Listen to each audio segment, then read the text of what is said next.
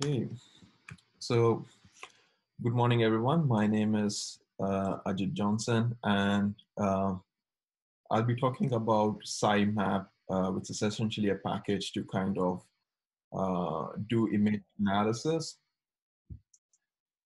So we are essentially going to go through this part of the this chart here.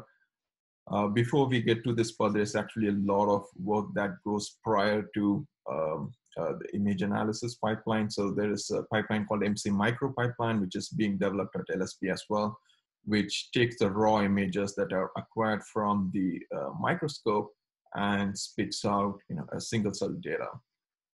And then beyond this is what Scimap is used for, is essentially to do a variety of data analysis. So it could include everything from QC, clustering and phenotyping the cells, and then marker expression analysis. Say you have identified, by phenotyping, you have identified 2 different populations of tumor cells or something like that. And then based on some of the pathway markers that you had included in your assay, you can look at, is this pathway activated in this subgroup of tumor cells?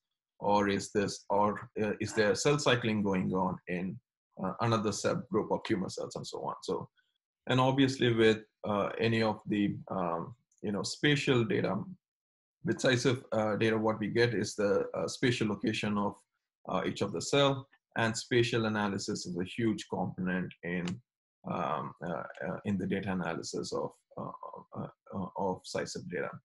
And finally, we have visualization. It's not just visualizing the image itself, but also how can we visualize the several kind of data analysis that you have done here, like looking at proportions of cells or regional differences. How can we visualize those things and share it with others in the form of a manuscript or something like that. So what I've done is I've taken all of this and literally grouped them into 4 different categories for the package itself.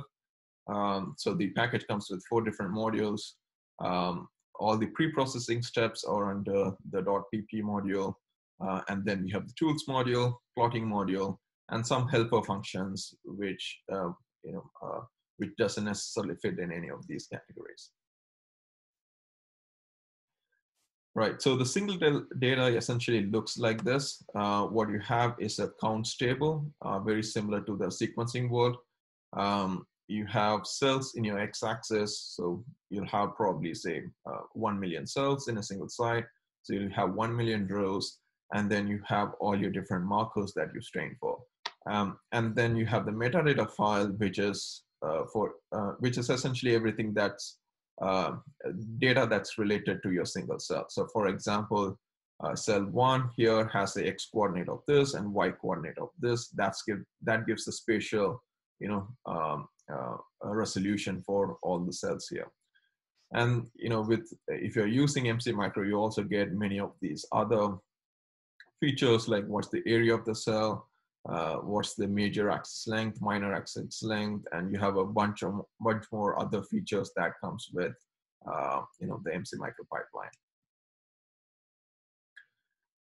Right, so how do we store this data in Python? So we have, say, for now you have 2 spreadsheets or Excel sheets where you have a counts table and your metadata file. And now the question is, how do we store this within Python? What you could do is you could just import them as 2 data frames and start working on that. And say you identified phenotypes for for some of the cells, and that would become another data frame. And say you subsetted some of the cells for some subsequent analysis, that would become another data frame. So every time you do kind of a computation analysis on your data set, what happens is you're creating more and more data frames or more and more files. And it's really hard to manage all of those together. And what you would end up doing is it's saving all of them into a folder, and the next time you start the analysis, you're probably essentially starting from scratch, kind of redoing many of those processes again. And so I think this was a common problem for a long time. And a long time back, within the R world, they came up with this data structure called expression set. And recently in the Python world also, they have kind of imported that kind of object orientation to store your data in a meaningful way. So this is a very simple, conceptually it's very simple. All you do is you store different parts of your data into these 4 different buckets. So for example, you have your accounts table, which is stored within this data matrix, which can be accessed by this .x. And then you have all your metadata, which is stored within this bucket, which can be accessed by your .obs.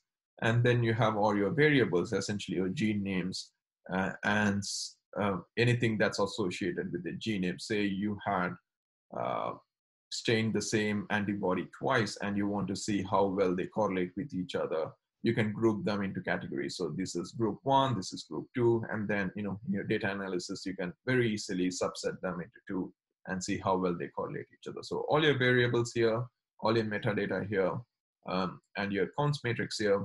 And finally, you have something called the unstructured. So essentially what doesn't fit here goes into this bucket of unstructured. So the way I think about this is like a big Excel sheet where you have different sheets. You have your matrix sheet, you have your metadata sheet, you have your variable sheet, and you have other additional sheets which doesn't fit into any of this category, and you just pass on these sheets to others. So for example, you say that you did some kind of analysis. Now you save that into an object file, and you can immediately pass this object file to someone else, and they don't have to repeat any of the analysis you did, because everything is going to be saved within the object itself. So they can literally start off from where you left.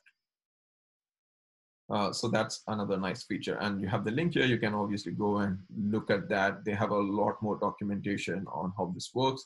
It essentially probably takes you like, a couple of days to get used to this object structure, but it's absolutely worth getting to know it. And this is kind of very well used in the single cell sequencing field. And as I said, that one of the main advantages of using this data structure is that you can use some of the other packages that has been already built for doing single cell RNA sequencing analysis. So you can import some of those functions and tools and readily work with this data rather than having to rewrite or scramble between different packages and trying to do the data analysis. Right, so how do we create the data object? It's very simple. All you do is like 2 lines of command and you would be ready to go with the data object. So some of the packages, so AnnData.ad is the package which creates the data object itself. And then basically you import these packages, set your working directory, and then load your accounts table into your into the data object, load your metadata into your metadata object, and then just initialize the AnnData object on the data, and then essentially you're saying put the metadata into the AnnData.obs structure. That's pretty much it. That's how you get started with it. So it's very straightforward, and we can literally now go back to the Py file that I shared, and if you can start a Jupyter notebook, and we can actually go through that right now. Do you have any questions to ask? Ajit, are we just opening up Scimap tutorial.py with the Jupyter notebook, or you want us to make a new notebook and copy stuff into it? Either way, you could just make a new notebook and copy, some of each of these things and just run it. All right. So essentially, what you might have got is your AnnData object. So if you simply type AnnData, you will know what is within that. So AnnData is the short form of annotated data. You can name it whatever you want, but essentially what it says that you have 4,800 cells and 48 different markers, right? And within your OBS, which is our metadata, you have the X and Y coordinates, You have multiple other things like area, as we saw earlier. You have other metadata associated with it as well. So now if you run AnnData.obs, it essentially prints out your metadata. If you run AnnData.x, it'll print out your counts table. So it's stored as a NumPy array. So that's the reason you see it comes out like this. And then if you print out AnnData.var, then it would print out all your gene names or marker names. Right. So these are the three main categories. And then, as I said, so you would have noticed that all the DNA channels are there, like DNA1, DNA2, and so on and so forth. So now if you start doing any kind of data analysis on this, it's all the DNA channels are going to be included, all your background channels are going to be included, and you might already know that some of your staining did not work. Those kind of things would be included as well. So, and if you start doing any kind of clusterings and things like that, all of this can actually affect your results. So one way is to go and start deleting these things from your data frame and clearing all of those up. But for at least for everyone in this call, I think most of us would be getting our output from MC Micro. So there is a helper function which actually takes the MC Micro output and converts that into a AnnData object. So now if you run this, so within that folder, I have included a file called mcmicrooutput.csv, which is a typical output that you get out of MC Micro. So what you need to do is to run pass it through this function called mcmicro to Scimap. Let me just go here and show you what options are available.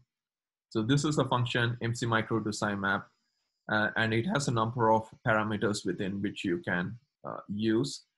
The most important one is the image path, which is passed as a list. And you can include one image or one CSV file or multiple CSV files into this. So if you're like working with the TMA or something, you might have multiple CSV files associated with, say, a particular disease. So you can pass all your CSV files into this. Or if you're working with just one image, that's also fine. Just pass that one image into this parameter and it should work. So by default, it would remove all the DNA channels. So if you do not want to remove the DNA channels, just set it as false. And then you can log the data directly. So you can just say log equals true, and then it would log the data, and it would and that log data would be stored within AnnData.x. And then you can also drop markers. So for example, if you know that some of the markers do not work, or if there are like a lot of background markers in this data set that we are working with. So you can just pass that again as a list, and that would drop all those unwanted markers from your final AnnData. And then say that you just, for example, you're working with a large image and you just want to subsample some data and start, to get just an initial idea of what the data is like. You don't want to process the entire data set. You just want to subsample a bit of the data. You can just give a random number here. So it randomly subsamples. Say if you get 1,000 cells here, it'll just subsample 1,000 cells within your data, and you're not loading the entire data set. So the cell ID column. So this is by default, it's set to cell ID. So if with any Scimap output, you would see that the first column is cell ID, which is essentially a unique number given to each single cell. The reason I use this is what I do is I automatically generate image ID. This is important because if you're importing multiple images into your into a single data frame, you want to keep track of where that cells came from, right? So cells 1 to 1,000 might have come from one image, cells 1,000 to 2,000 might have come from second image. So you want to keep track of where those cells came from. So if there is, so I automatically create an image ID, and based on the name of the CSV file. So for example, if you are given like, something blah, blah, blah dot, you know, Scimap tutorial.csv, what it will do is it will use that Scimap tutorial as the image ID. And if you're passing in like multiple images, whatever the name of this CSV file, it's considered as an image ID. But you can also pass in your own user-defined image ID as well if you want. So it will take that and concatenate with the cell ID and create a unique cell ID. So that every single cell in your data set has a unique ID. And again, these are only necessary when you're like having multiple images, when you're loading multiple images into a single AnnData object. And then split equals xcentroid. It's not exposition anymore, it's xcentroid because MC Micro had recently a update and they've changed the name to xcentroid now. So essentially it needs to do what MC Micro outputs is a big CSV file, which includes both your counts data and your metadata into one CSV file. So we need to split that into two. So that split position is exactly where your metadata starts and your counts data ends. So that's the column name where you're splitting your data from, and that's what you need. But you don't have to worry about any of these things because these are kind of default parameter within the function itself. So yeah, but if you're using something else like data from Codex or something like that, then you might want to modify these to fit that data type. And finally, you have one more parameter called minimum cells. Again, this is only useful if you're using if you're loading multiple images into one AnnData object. So for example, I've seen that in some TMAs, most of the cells would be lost. Like probably 100 or 200 cells would be left in a TMA. And I don't want to include that in my analysis because I want TMAs which has which has maintained integrity over the cycle. So like at least 1,000 or 2,000 cells. So I can pass in a number saying that, if an image has less than 1,000 cells, then discard that image. So in your final AnnData object, those kind of TMA would not be included. And when you run this, it will actually print out the images that it had excluded from the AnnData object. So that's kind of the MC Micro 2 Scimap function. As I said, all you need is the image path and everything else is kind of default and it would run. So now you can run this. Image path is the path to the MC Micro output.csv. And here what I've done is I've given them the image path and I'm dropping these different markers. So background markers and NOS2, I know that it did not work in this data set. PERC, I know that it did not work in this data set. And actin, I'm not going to use it in any of my further analysis. So I'm going to drop all these markers from my, while creating the AnnData object. I guess everyone has run it.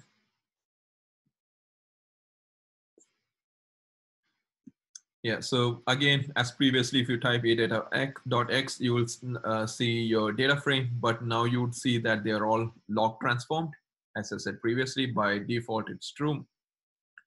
But if you want your raw data, it will be saved under AnnData.raw.x. So your raw data is still there, it's not lost. So whenever you want your raw data, you can always go back and get that. And then as usual, if you type AnnData.obs, it will print out all your metadata file. But if you actually go all the way to the right, you'd see that it has included a new column, which was not originally in your data set, which is essentially the name of your CSV file. In this case, it was MC Micro _output. So it has included that as a column. And if you had multiple images, if you had loaded multiple images, obviously this would change according to the image you're looking at. Right, so, and then now you can start exploring the data, right? So since, as I said that AnnData object is also used by ScanPy. So ScanPy is generally used in the RNA sequencing world. And now you can actually use many of the functions that they have developed to run directly on this object to kind of start exploring the data. So the first function here is essentially look at genes that are highly expressed. So the way that it's calculated is what is the proportion of this particular marker within an individual cell, right? So for a given cell, this is the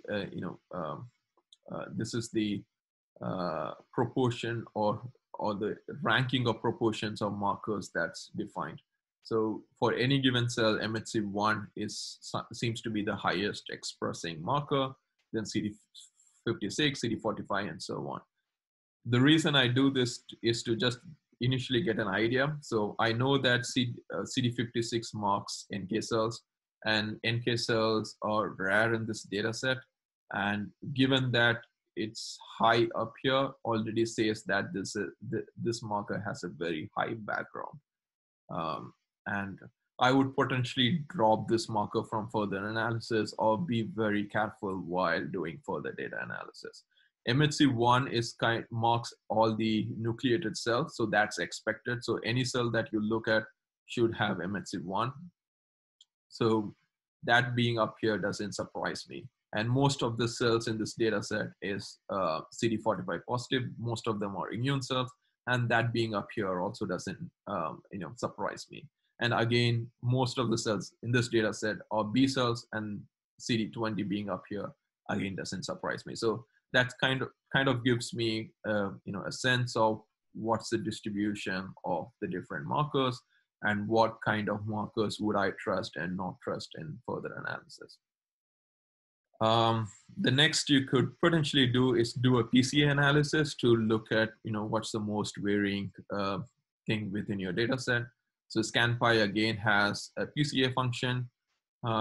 Just run this first line here, which would actually perform the PCA, and then you could project your PCA on a dot plot and color the dots based on a particular marker.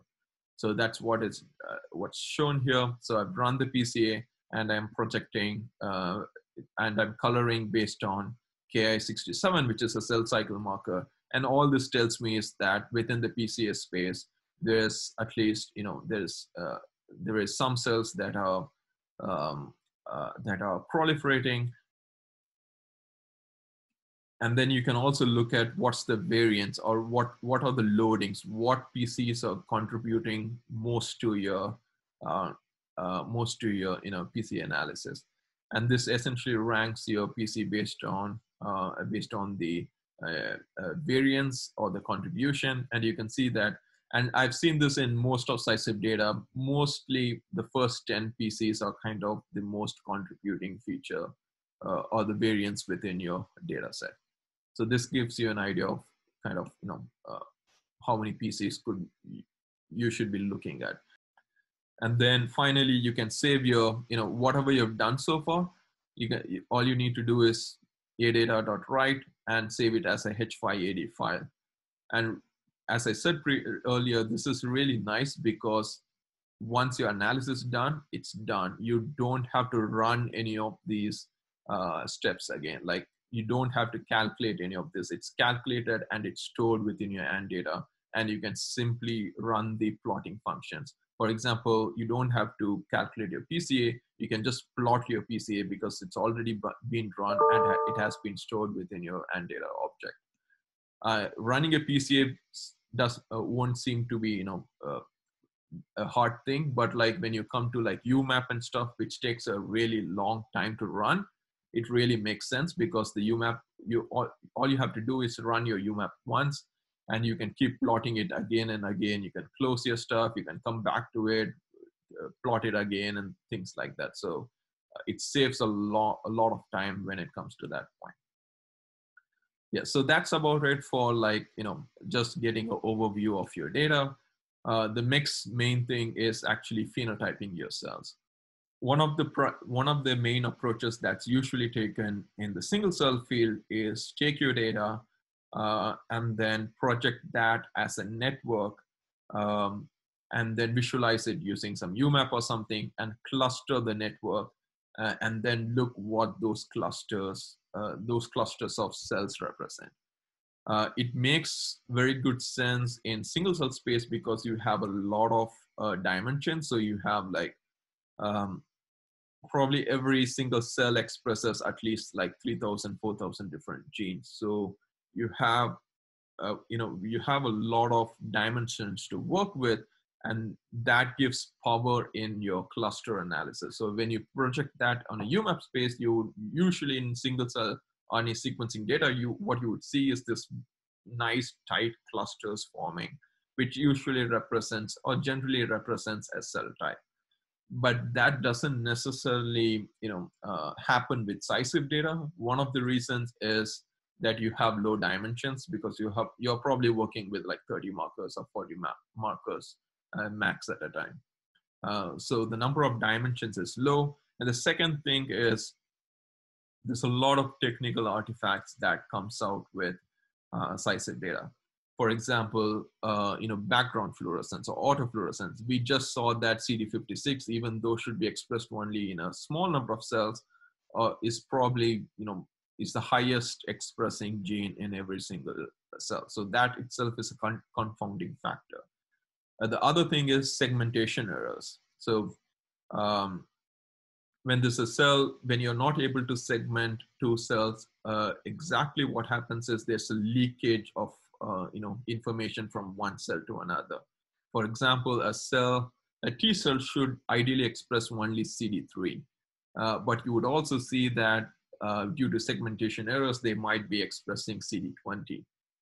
And what happens is that this, in fact, confuses the higher dimensional data, and CD3 and CD20 cells starts clustering together, which is in reality, it should not happen because these are two different cell types. But because of the segmentation errors, they start clustering together, and this kind of undermines your clustering approach, because when you're clustering this, it will say that this whole population is a single cell, a single type of cell. In fact, it could be two different types of cells, cell types within there.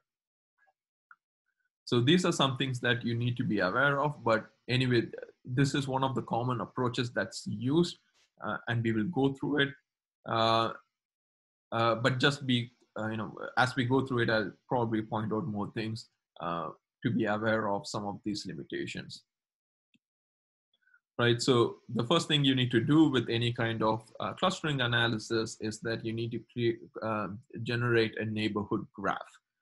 So with with ScanPy, you have this nice function called neighbors, and you just pass in your AnnData and the number of neighbors that you would like, and and the number of pieces.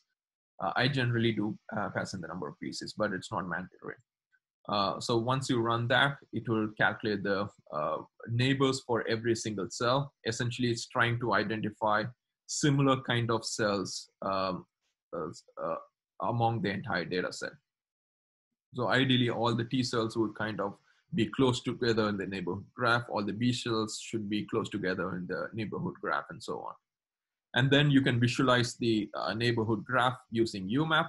So you just run this command again from ScanPy, UMAP of your AnnData. So as I said, when you run your neighborhood, it actually, behind the scenes, it actually saves your neighborhood graph within your AnnData object itself. And that's why you're directly able to run the UMAP on it. And it knows that where the neighborhood graph is saved. So it's going to look for the neighborhood graph and then run UMAP on that. If you run this command before running the neighborhood analysis, it'll basically throw an error and say that you need to run the neighborhood graph before running a UMAP. Right. So if you run a UMAP, it's going to run it on the neighborhood graph, and then you can visualize the UMAP and color it based on different markers of interest. Again, so this is a pretty small data set. You have only 4,000 genes, so it will be very, very quick. But for example, if you're working with 1 million cells, this is going to take a really, really long time. So what I would suggest is that, subsample your data for about 100,000 cells or something like that, and then run the UMAP on that and visualize the UMAP on that. So you could run up until this point. Probably I'll wait for a couple of minutes. Let me know if once you have, once you have got this plot, and I can go over this plot again.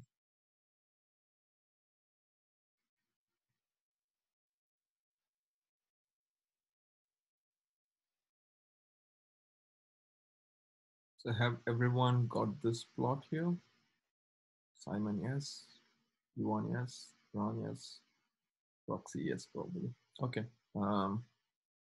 Right. So if you start looking closely, right? So once you have this plot, the way in a single cell sequencing field, how they interpret this plot is that, okay, I'm probably thinking that this is probably a cell type, and there's going to be multiple cell types within this, right? And right away you can start to see problems here. One is CD20. So CD20 is a marker for B cells. CD3D, 3D is a marker for T cells. And there is a cluster here which has both CD20 and CD3 expression. In reality, that should not be the case, right? We know that CD3D positive cells do not express CD20, and the vice versa is true as well. CD20 positive cells do not express CD3D. So there's something going on here. It could be that it's because of segmentation errors. I know that this data set is enriched with B cells. So if you have a lot of B cells and T cells in between that, the segmentation errors can bring about saying that T cells are expressing CD20. But there's nothing that we can do in this step, right? If you cluster this, it's probably going to capture this as one kind of cluster.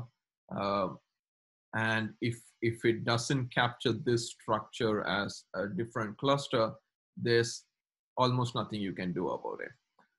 So you're almost relying on your clustering algorithm to somehow, hopefully, set the resolution to really high so that it forms small clusters, and then you can assemble them into a bigger cluster. The second thing is, the thing that you might want to notice is that there's no clear boundary. For example, you can see that there's CD3 expression here. There's high expression here. These are probably T cells. But what about these cells here, right? So there's no clear boundary for separation between one cell type to another cell type. So again, when you're clustering this, you need to be really careful, because the cells at the boundaries of any of these clusters could be false positives, right? Could be false. Essentially, you could be calling a different cell type as something else.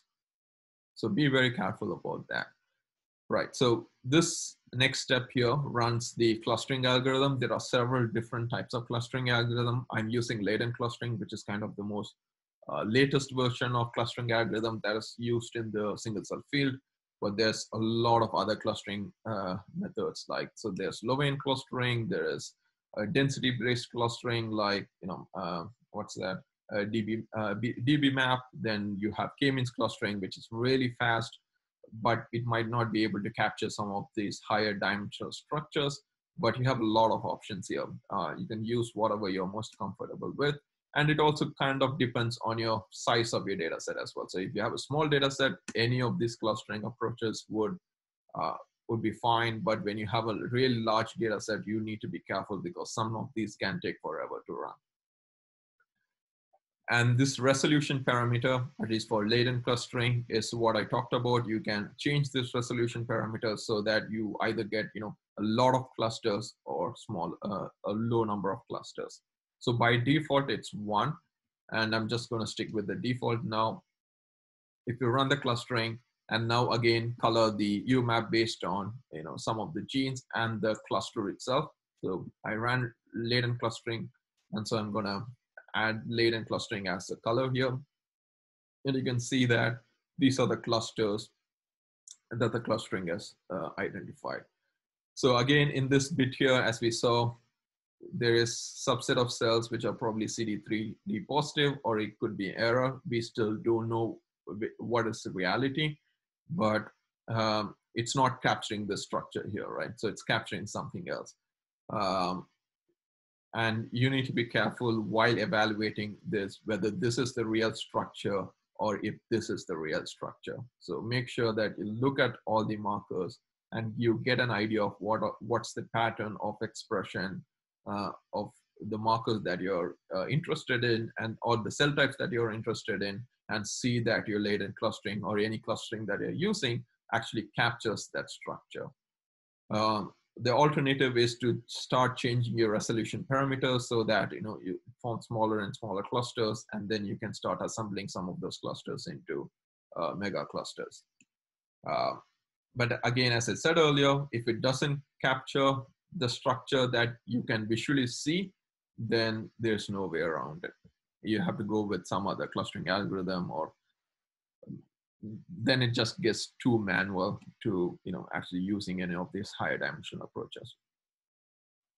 Right. So the other nice feature that's available within your ScanPy package is that once you have clustered your data, you can actually start looking at what are the most, what is the marker that defines those structure, those clusters, right? So essentially you're running a t-test. There's a lot of other options available within the ScanPy package as well. So you can just go to the documentation and look for this function. They have a lot more other methods. So here I'm running a t-test, but there's like log regression method. There's other statistical tests. There's a WOD method. There's so many other methods. So use whatever test is most appropriate to your data set. So here all I'm saying is that I'm passing in my AnnData object and the column to look at. So which is the column that I want to run this test on. So the latent clustering. So it's going to look at all the clusters and make a plot like this. So cluster 0 versus the rest, cluster 1 versus the rest, cluster 2 versus the rest, and it will give you what is the gene that's most expressed, or what's the gene that's most differentially expressed in that cluster. And you can see that probably cluster 1, cluster 2, and cluster 7 here are probably T cells, because they have CD3 right at the top. So cluster 1 is probably this. Cluster 1, 2. So 1 and 2. So these are probably T cells. That makes sense. That fits with this criteria here. And then we have cluster 7 as well. Cluster 7 is this bit here, right? So it's basically suggesting that this entire bit is T cells, right? And you can still see that there's some CD3D expression here, and that doesn't fall particularly into a specific cluster, but then it falls into this red here, probably 3, and this violet here, 4. So if you look at 3, it's mostly CD21 and CD20, again, B cell related. And what is this violet? CD cluster 4. Again, CD21 and CD20, again, B cell related. So we still don't know what this population of cells are. They might be T cells, they might be B cells. Just looking through these plots, I'm guessing that they are B cells, and this is just a segmentation error, right?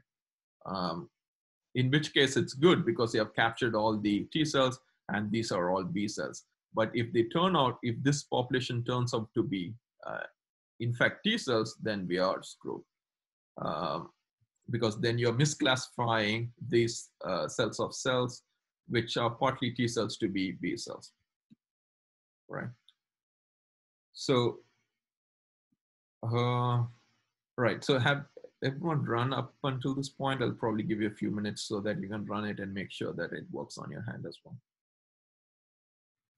All right, so I wrote something here. Let me just quickly read this.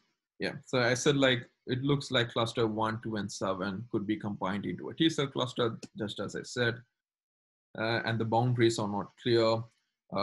Yeah, so, and it becomes increasingly complex once you want to do deeper phenotyping. Say, for example, you want to identify CD4 helper T cells or CD8 T cells or regulatory T cells and so on. So this itself is very hard. I mean, even in like a bird's eye view, identifying T cells itself has been a little bit difficult. And now subdividing these T cells into smaller clusters is going to be even more difficult, right? And then look, if you look at the marker analysis, it shows that CD30 is most expressed in cluster 8. So you can see that cluster 8, it mostly expresses CD30. And I know for a fact that CD30 is not expressed in any of the cells in this data set. So just going by this, you would be wrongly assigning some of the categories into some cell types which they are not. So be careful of that as well. Right, so that brings me to a probability distribution based phenotyping, right? So this is a method that I developed, and that's also incorporated into the package. So this is, in my perspective, it's a little bit more labor intensive. However, it's like significantly more sensitive and much more scalable than clustering based approaches. So, so the labor intensive part is to identify which cells are positive or negative for a particular marker, right? So once you've identified that, running this takes less than 5 minutes on your data set. Like if you have like even 2 million cells in your data set, it will take less than 5 minutes. If you have 1 million cells and you're running UMAP and clustering on that, that's also going to take a long time. So either way, if you have large data set, it's going to take a long time. I'm just saying that this approach is more labor intensive because you have to sit there and figure out for every single marker which cells are positive or which cells are negative for that marker of interest. Right, so in order for this method to work, you kind of need two different things. I'll just go back to my presentation here. Right, so the probability distribution based algorithm involves 3 steps, right? The first step is to identify the gates. So I have a function there called gate finder to identify the gates. And then once you have identified the gates for the markers, you basically rescale your data based on the gates you have identified. And for rescaling your data, you use this function called rescale. And once you have rescaled the data, you can phenotype the cells based on a prior knowledge-based approach. I'll show you what that prior knowledge-based approach is, but essentially these are the 3 functions you'll be using to phenotype the cells based on this probability distribution-based approach. Again, you need to identify the gates, rescale the data, and then phenotype your cells. Right, so the first function is gate finder, right? So the gate finder, what it does, this is where Napari comes into play. You're essentially looking at the image yourself and making sure for any given gate, these cells are positive or negative. We'll get to that, but I'll just give you a brief idea on what the function itself takes in. So the function takes in an image path. So this is the path to your OME TIFF file. So this is the actual image, not the data set. And then you have the A data, and then you have your markers of interest. So the marker of interest is the marker that you're gating on. So for example, if you want to gate CD3D, right? So CD3D marks T cells. And if you want to identify what's the cells that are positive for CD3D, that is what you pass in here. So it takes in just one marker at a time. So essentially you say, you need to do this for every single marker. So like you run CD3D first, CD20 next, and so on and so forth. And then what's the from gate to gate and increments. So if you think about gating, I'm not sure if everyone are aware of gating, maybe this plot would help. So imagine this is the distribution of a particular marker, right? For example, CD3D. Gating is essentially you're setting a threshold somewhere along this line, along this distribution, saying that anything to the right of this distribution are considered positive cells, and anything to the left of this distribution are considered negative cells. And the y-axis here is the log expression of your marker of interest, right? So for CD3D, say that any cell that expresses more than 7 of log expression of 7 is considered as positive cells, and anything that expresses less than 7 are considered as negative cells. So that is what you're trying to do. So you can say that I want to check all the gates between 6 and 8 with an increment of 1. What it essentially does, it calculates, the cells that are positive if your gate was 6, the cells that are positive if your gate was 6.1, 6.2, 6.3, and so on and so forth, all the way up to 7.9 and 8. So that's what from gate to gate an increment does. So I generally set it to, by default, it's 6 to 8. I generally say 5 to 9 with an increment of 0.1 and just print everything because this doesn't take a long time. Right, so this parameter here, marker. So marker of interest and markers are different. So marker of interest is the marker that you're gating, and markers is essentially additional channels that you want to load in your image. So for small data sets like this, it doesn't matter. You can just specify none and it'll load all the markers in your data set on the image. But if you have like large data set, like really big images, then if you do this, your computer is going to crash. So you might want to include only few markers at a time. Like for example, I just add the markers that are necessary. Like if I'm doing CD3 here, which marks T cells, then I include some additional markers like CD20 or CD31 or something, which I know should not be expressed by CD3 positive cells. So basically, orthogonal markers which might help you to distinguish between cell types. So can be added into this parameter here.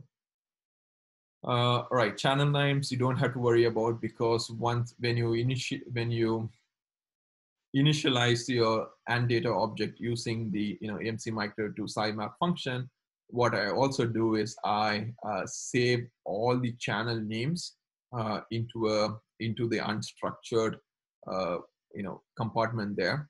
The reason being, for example, when you loaded your AnnData object, you might have left a few channels, like the background channel, the DNA channel, and then a few channels that you thought that was not interesting. But when you load the image itself, it needs to know all the channels, right? When you load the image, it's going to load all the different channels in your actual image. So it needs to know what all the different channels are, and that's the reason I use this bit. So when you're initializing your AnnData with the Scimap function, it actually saves all your original markers into the compartment that I talked about, and this bit is essentially going to look at that region and map them back to the image. In case you do not load your data using the Scimap function, then you need to pass in all the different markers into this parameter here. But other than that, you have your X and Y coordinates, which is by default as X centroid and Y centroid. Point size is, as you know, that it basically puts a point on your image. You can change the point size here. And image ID is again essential when you have multiple images on your data set. You need to pass in the image ID, the new column that I talked about, the exact ID for the image that you're looking at, because it doesn't know. If you're looking at X and Y coordinates, it's going to look at all X and Y coordinates, and so it needs to subset, the actual image that you're looking at. And if you have segmentation mask, you can put that. You can pass that as well into this parameter here. But ideally, all you would need to do is image path is necessary, AData is there, marker of interest, and these markers are kind of the most important things that you need to pass. Right, so if you come back here, now you can actually start running this. Maybe I'll just run this from mine once so that you get an idea of what it looks like, and then you can run it by yourself.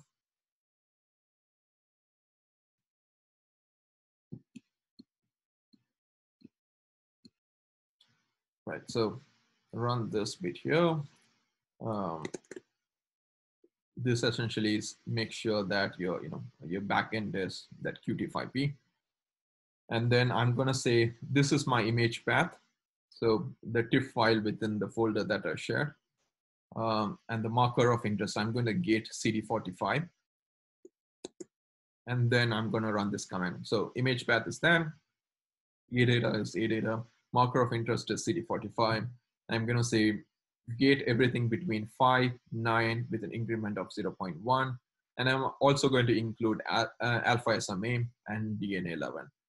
So alpha SMA and CD45 should be expressed in mutually exclusive cells. They should not overlap. So that gives me, a point to start with, and also DNA channel, because it's always nice to have DNA there.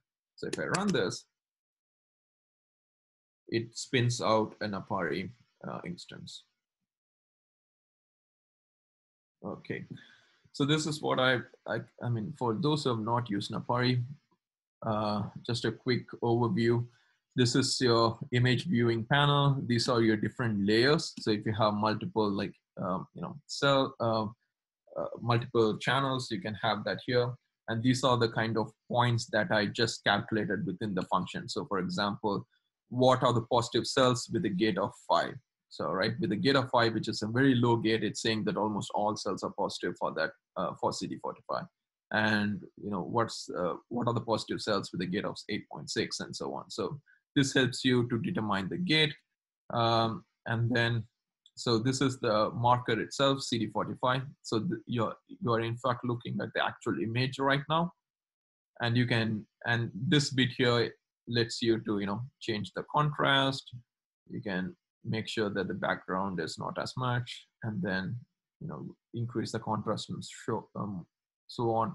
And then you can also change the color of what you want it to be, like red, or, they have a bit of colors here.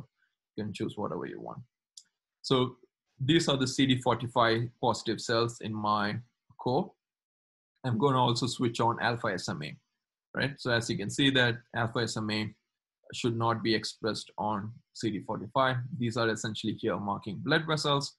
And you can see that alpha SMA is here. I cannot see that clearly, so I'm just going to change that to red or something so that I can see it more clearly, right? And I can increase the contrast so that it's more clear. So generally the way I identify a particular gate, so if you want, you can also switch on DNA. It's up to your interest. But now what I do is I zoom in to areas where I know that cells should be mutually exclusive, right? So these are alpha SMA positive cells. These are CD5 positive cells. Most of the errors can come from, these boundaries where a cell is being misclassified. So this is where you need to be very careful while setting your gate. So I'm going to set, 5, and it's going to like literally put a dot on everything, right? So it's you can see that alpha SMA positive cells are also being called as CD45 positive cell, which is not real. So I'm going to go up here, say 8.6, right? So now very few cells are, only these bright region here of CD45 cells are being picked up as CD45 positive. So that is also not true. All right, so I'm gonna keep going down like this and make sure I find a point where all the CD5 positive cells are marked, but the cells that are not CD45 should not be marked. So that's the objective. So I'm gonna keep going down. There are still more CD45 positive cells. I'm gonna keep going down, down, down. Maybe still okay. Still okay. Still okay.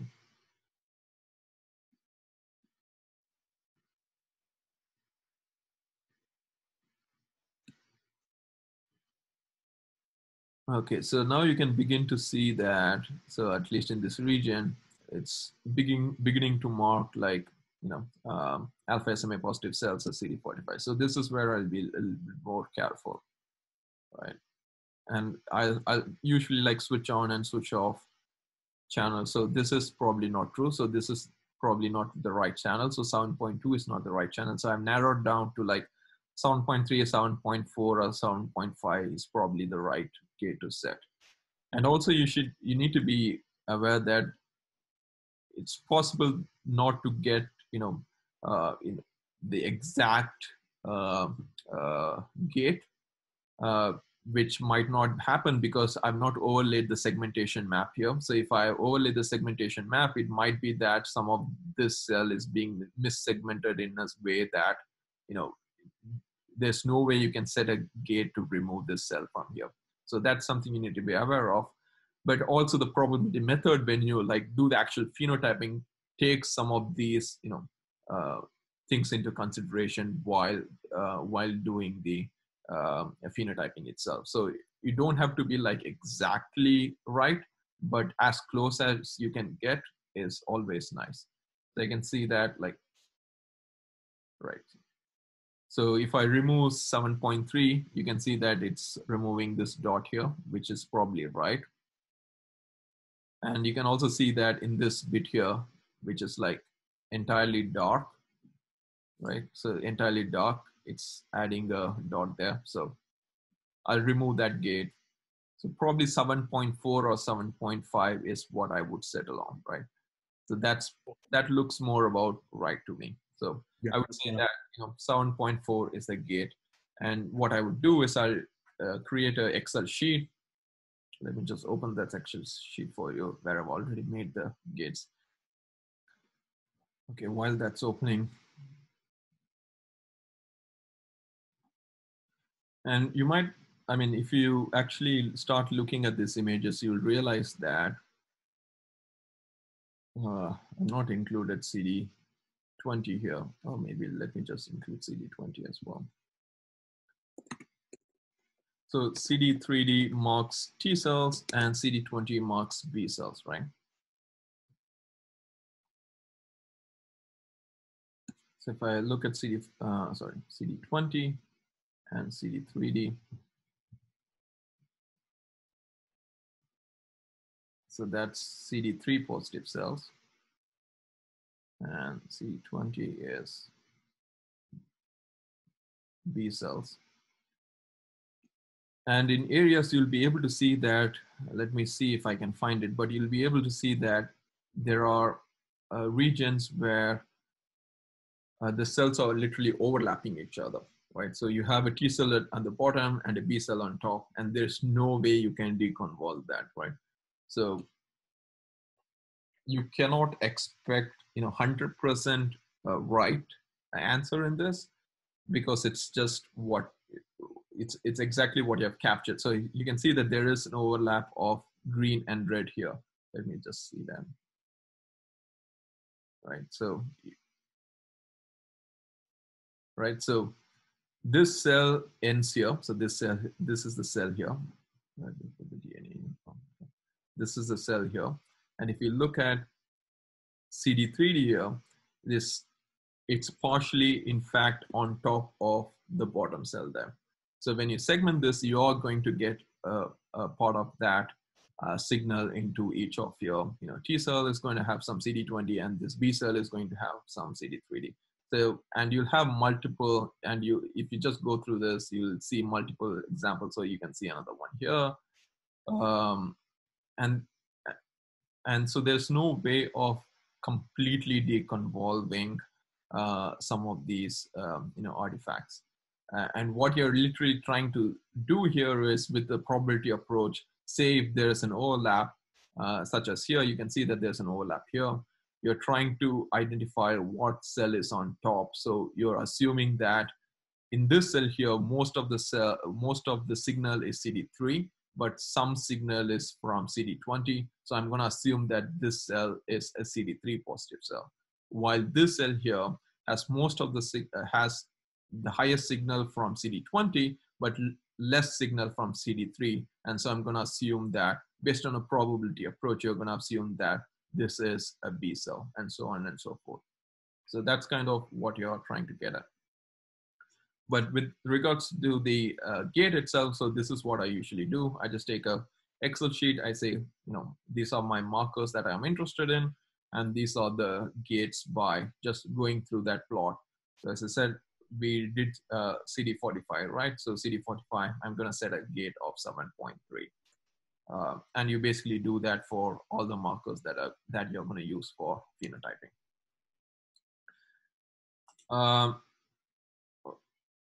Right. Okay, so that's how you do the gating. You can actually go on, you can try it on yourself, probably play around for a couple of minutes before we go to the next step.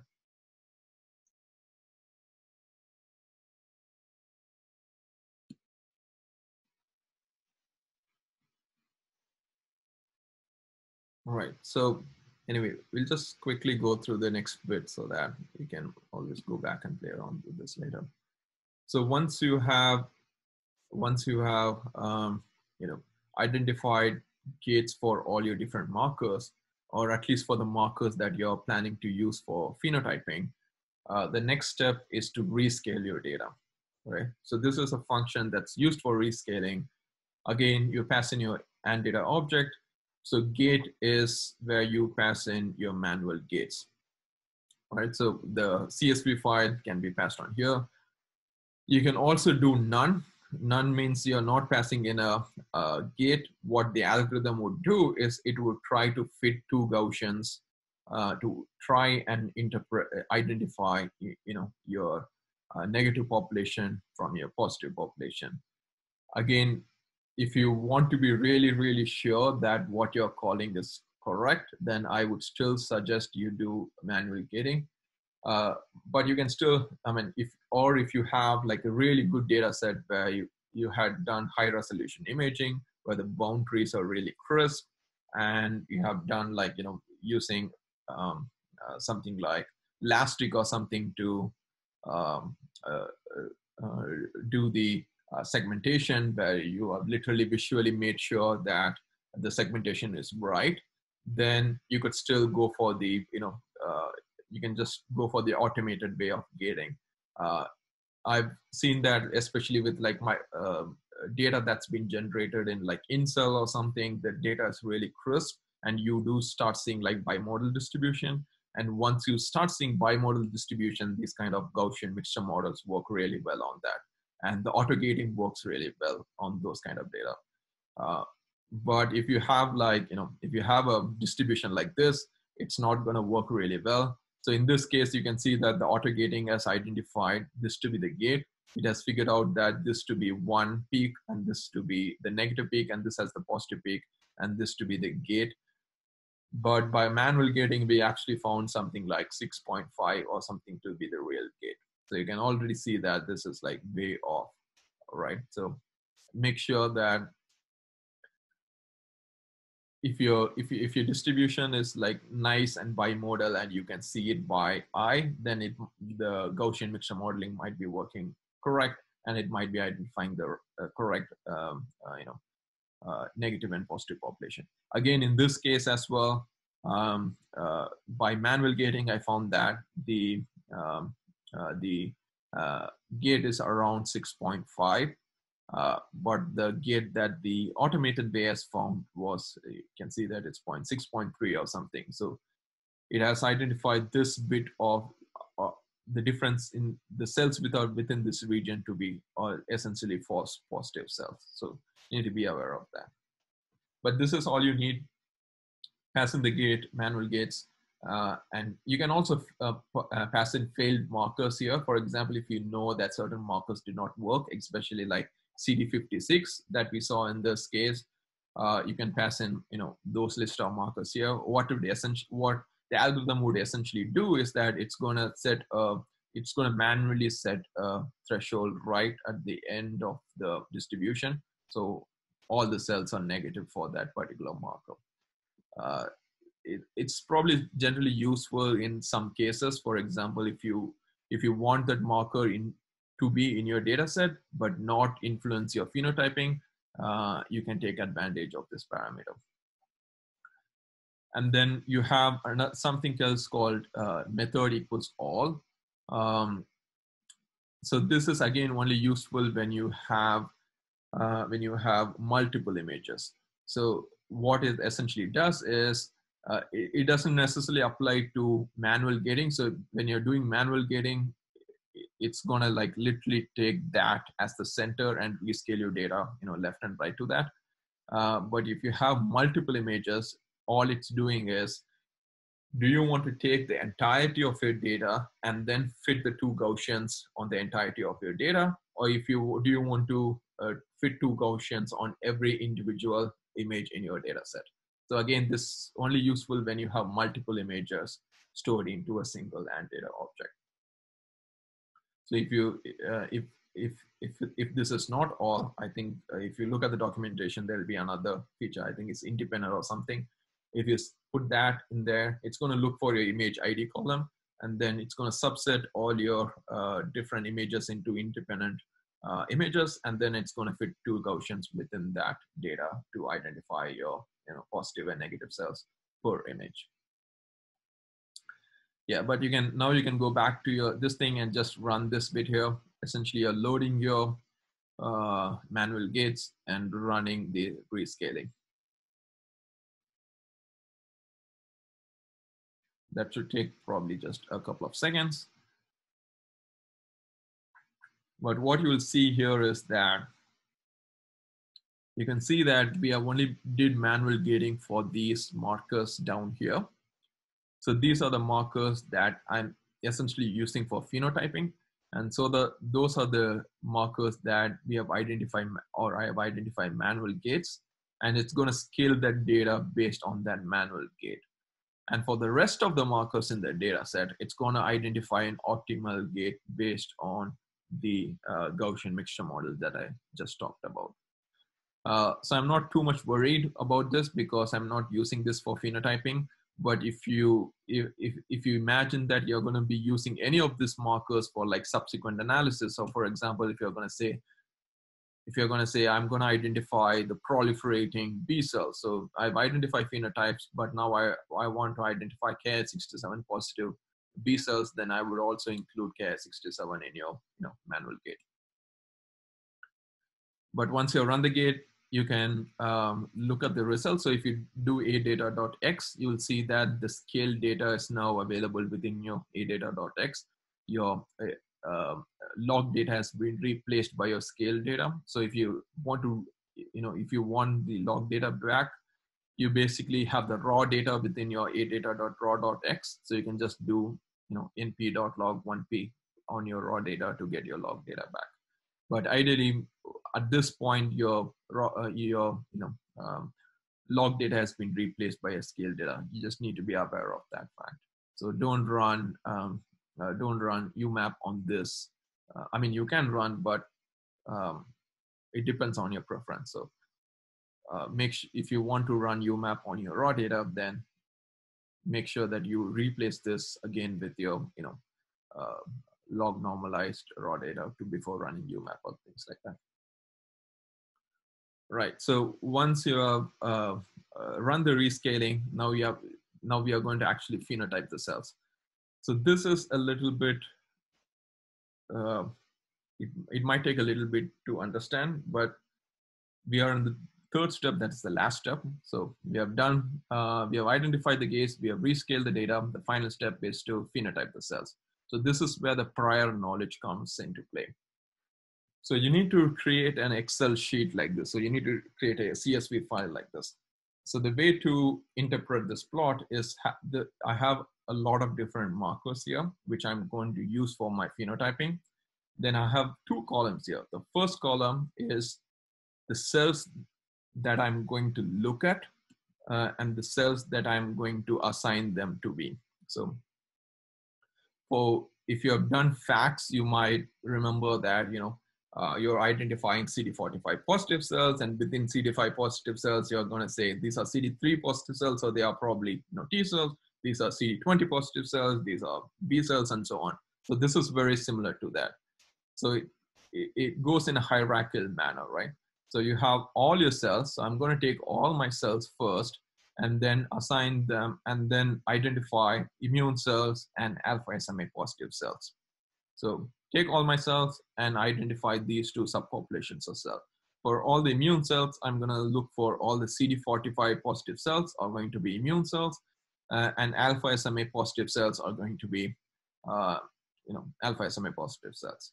And then I can take the immune cells again from there, put them in the left column here, immune cells, and then within that, I'm going to identify T cells, B cells, myeloid lineage, NK cells, and granulocytes, and so on. So T cells, they're positive for CD3. B cells, they're positive for CD20.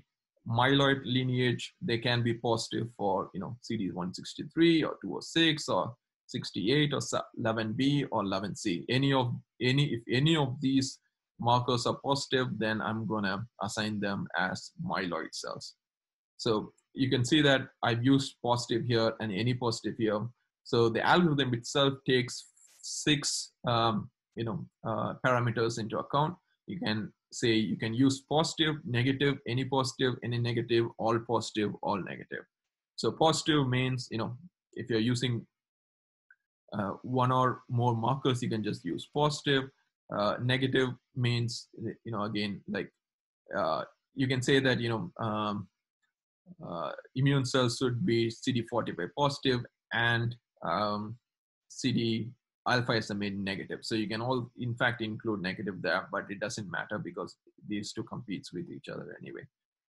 But these are the different categories that you can use. Any positive essentially means that if any of these markers are positive, what the algorithm would do is it will take the highest, the one with the highest probability or the one with the highest expression to do the competition. What I mean by competition is that when you're subsetting immune cells, this is where the probability comes into play. When you're subsetting immune cells, it's going to look at the expression of CD3D, CD20, all of these different markers, and it's going to compete with each other to identify which is most likely that's going to be. As I showed previously in that image, when you have like a T cell and B cell next to each other, like overlapping a little bit, it's going to look for, okay, this cell has high amount of CD3, but low amount of CD20. So this and this cell is going to compete with each other, and it's going to say, okay, I'm going to assign this cell to be a T cell. And it's the same way with all the other different things. So, and alternatively, the other B cell is going to compete with T cell because it has more B cell related markers. It's going to be assigned as B cell rather than a T cell. Right. You can have any positive, any negative. So all positive, all negative means in some cases, you want all the different markers to be positive. For example, say that you had regulatory T cells or something like that. You would say that, you know what, I want this to be CD4 positive, CD3 positive, and FOXP3 positive or something. So all of the different markers should be positive, and only then it will be assigned a particular value. So those are kind of the parameters that you need to keep in mind. But I can always help with this whenever you have doubt. And this takes a little bit of tinkering around to kind of get used to it. But once you get used to it, it's very easy. And you can keep using this again and again in whatever context that you're using. Right, so coming back to this, now you can load your phenotype. That phenotype workflow that I just showed is in that folder as well. And then just run this command here to do the actual phenotyping. Sorry, I'll just show one more thing. So the phenotyping command itself takes in your AnnData. Phenotype takes in the phenotype workflow CSV file, and you can label the column that you want to store your phenotyping in. So in this case, I'm going to label it as phenotype. But you can imagine that you change some of the parameters or change some of that Excel CSV file, and then you want to run it again. So you can run it again. You can either override the old phenotyping, or you can just rename this to something new, and then it will be saved as well, so that and your subsequent versions can be saved in multiple new columns. Again, this is Right. So I have two more functions within that. So it's called phenotyping threshold percentage and phenotyping threshold absolute. It essentially means that if you have like really small populations of cells, right? So if you have like one or two cells being, annotated as say granular sites or something like that, it's likely that it's just a false positive. And if you want to just remove them, you can set a threshold here saying that if any cell type is less than 2 cells or 5 cells or 10 cells, just put them, as unknown or something like that, uncategorized or something like that. So you don't have these false positives. I've seen that this comes about sometimes, and so that's the reason I included these two things. Anyway, so you can run these two commands now, and you should be able to you should get something like this.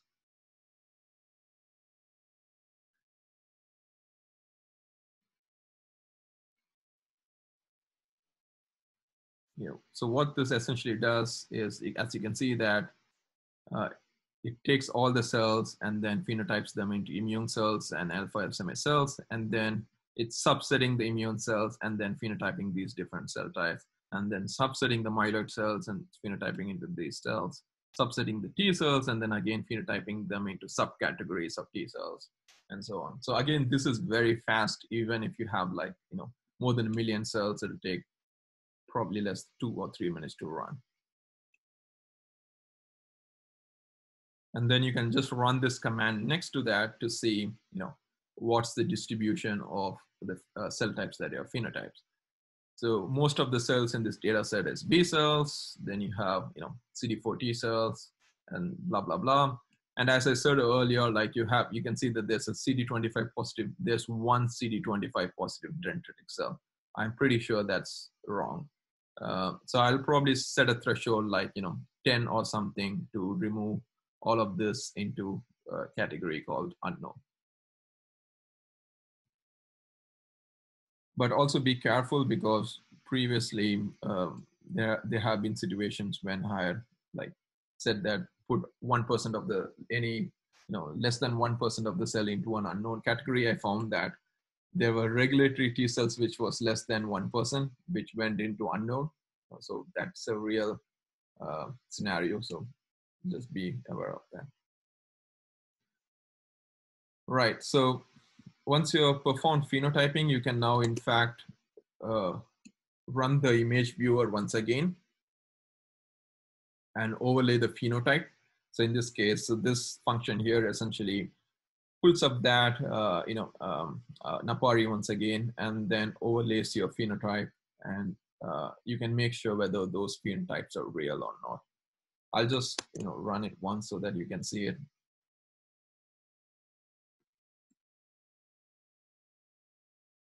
But you can play around with this later on. So for example, say, I'm going to look at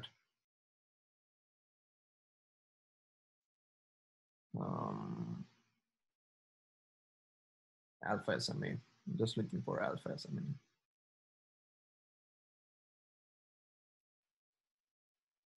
Right, so this is my alpha SMA within the data set.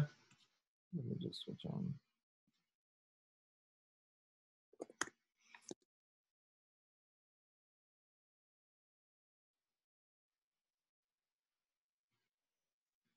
Right, so these are the alpha SMA positive cells. I can make sure I'm just going to look at alpha SMA positive cells, and those are the cells that it has identified as alpha SMA positive cells.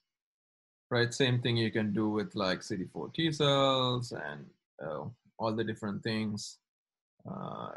These are the other T cells. These are the B cells, and you can overlay with the coloring and make sure they are right. It will be nice if Napari starts including a search feature here rather than me trying to find where CD20 is. Were you able to change the color of the dots?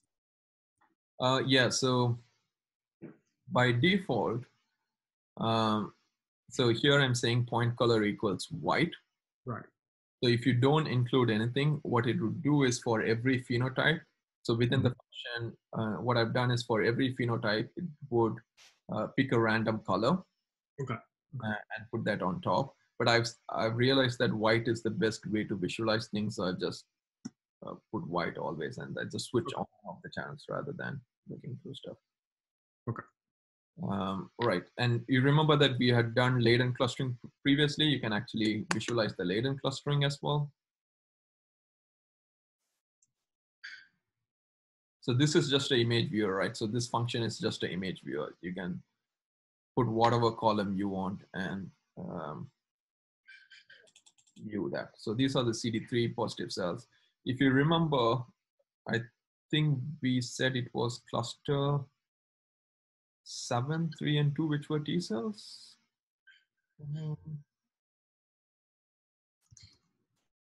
Yeah, 1, 2, and 7 were T cells, right? Yeah, 1, 2, and 7 were T cells. So we can actually visualize that and make sure that is correct. So 1, 2, and 7. Right, so you can see that it has missed a lot of T cells here. So that's what I said, that you need to be careful when you do clustering. It has captured all the T cells in this region or mostly, but it has missed all the T cells within this germinal center. So that's something that you need to be careful about. Right. Okay, so other things to visualize your data to make sense of your stuff. So now we have phenotyped the cells. You can run this, matrix plot again from ScanPy to look at the expression of your individual markers in the cells that you have phenotyped them to be. So for example, if you look at FOXP3 here, FOXP3 is expressed only in regulatory T cells and it's not expressed anywhere else. That makes sense. Similarly, you can kind of go through this and make sure, all of your, what you have identified to be true, is correct. For example, B cells here express CD45, yes. They also express Ki67. These are germinal centers, so they are proliferating B cells. And then they express CD20, yes. So that's very good. So you can go through this and make sure that's correct. And then now you can compare your latent clustering and the manual phenotyping that you just did. So I'm just pulling the UMAP again because we have already run UMAP. We don't have to run it again. You're just coloring based on latent clustering and the phenotype coloring that we just did. And you can immediately see that there's a lot of differences between these two.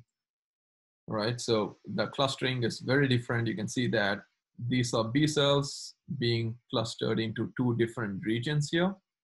And these are in fact different cell type. And when I look closely into this, these seem to be follicular helper T cells. So these are follicular helper T cells.